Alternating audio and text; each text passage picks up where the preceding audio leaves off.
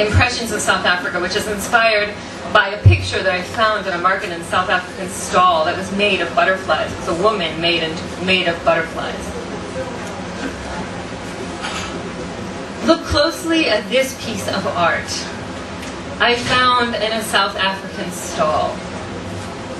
You will see it is created from the wings of butterflies, laid carefully to compose the figure of a black woman in a stained glass dress, vain and transparent.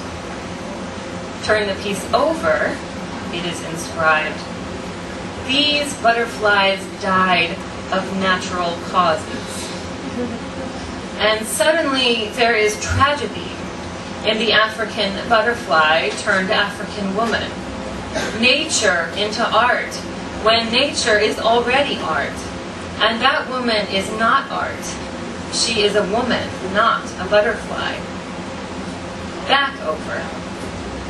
I am starting to disbelieve in the earthquake of colors that shook 1,000 butterflies out of the sky, spilling them onto canvases, resembling women of the South African townships, Langa, Guguletu, Khayelitsha, who sing hymns in church and smoke meat for their guests.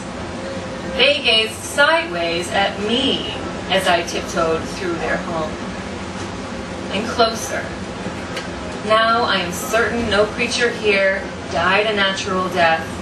Not these African butterflies pretending to be an African woman, and not the African woman who gathered these butterflies, nor her children, nor her husband.